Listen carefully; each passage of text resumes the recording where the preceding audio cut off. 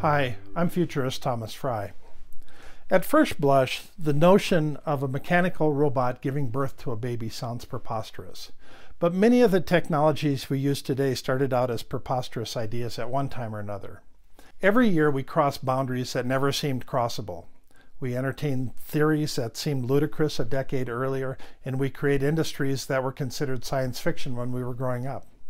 Naturally, you're probably questioning the use of the term robot for something that's living, breathing, organic life form. Most of us have a preconceived notion of what a robot is and how it should act, but even our dictionaries leave the specifics far more open-ended.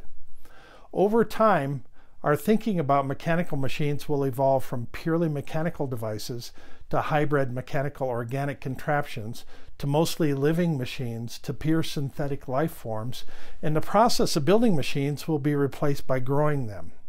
During this time, artificial intelligence will be replaced by degrees of synthetic intelligence, followed by what many consider a superior form of real intelligence.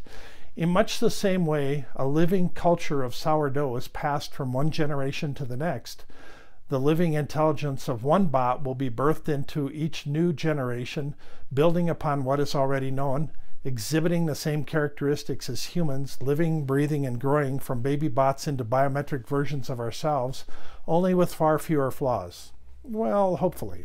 But that's where things get messy. When it comes to robots giving birth to baby robots, what can possibly go wrong? Please join in the discussion on my recent column, Will Future Robots Be Able to Give Birth to Their Own Children?